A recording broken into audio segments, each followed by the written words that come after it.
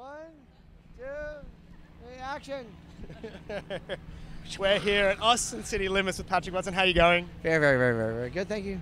You just came off the stage. It was very hot out there, but sounded great. How'd it go for you? Actually, went a lot better than I thought it was going to be. You know, 1:15 in the morning is kind of like morning show. So we started with a margarita. We're like, we don't know what the hell is going to happen, but we know a margarita would probably be a good start. So that's how we started our day, and it went pretty good. It's been quite a while since you've been in Australia. Since you've just released a new album back in April. I say just, but you haven't really stopped since then. How has the year gone? Oh, we played a bunch of shows, caused some trouble. People like it. I don't know. Not fired yet. So far so good.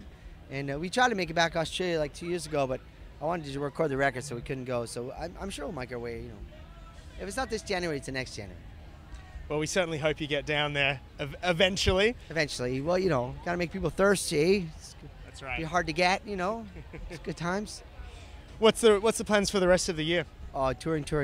And then once you get to January, I'm working on film scores and shit. So and the orchestra shows. We're doing a orchestra show in Holland and in Montreal. So You've done that. You've done a lot of that sort of stuff over the years, haven't you? I fucking love that stuff.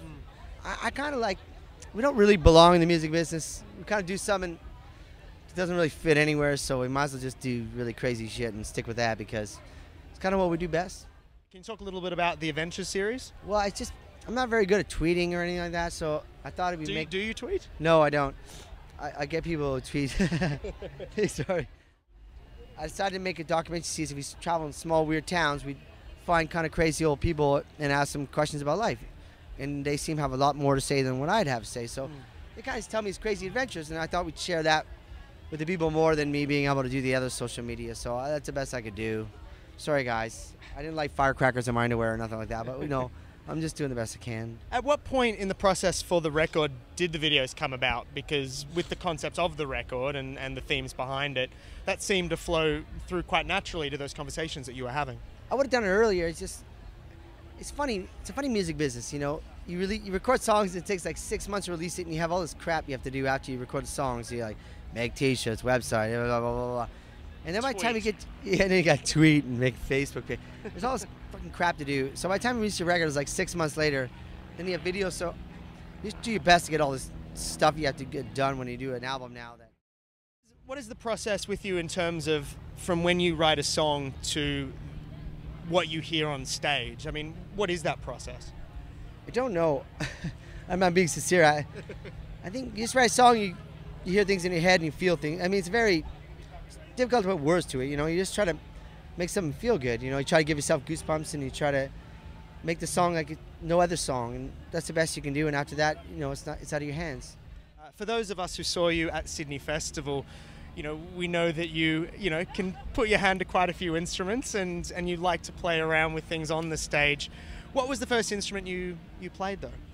Oh, I sang in a choir when I was like 7 years old, and then I played piano, and then I studied composition, classical and jazz, and all sorts of different shit like that. And I mean, all the guys in the band like to research different instruments and different sounds, and I think everybody in the band we just want to put on something you've never seen before in a way, but still as touching and not, you know, not too hokey pokey either. You know, every album we have like a good 25 ideas that we didn't use, you know, and I think we look for ideas that all four of us get goosebumps about, and all four of us have something to say on. So it's not even whether the idea is better or not. It's just the ideas that become life and become alive. So that's just something you can't control.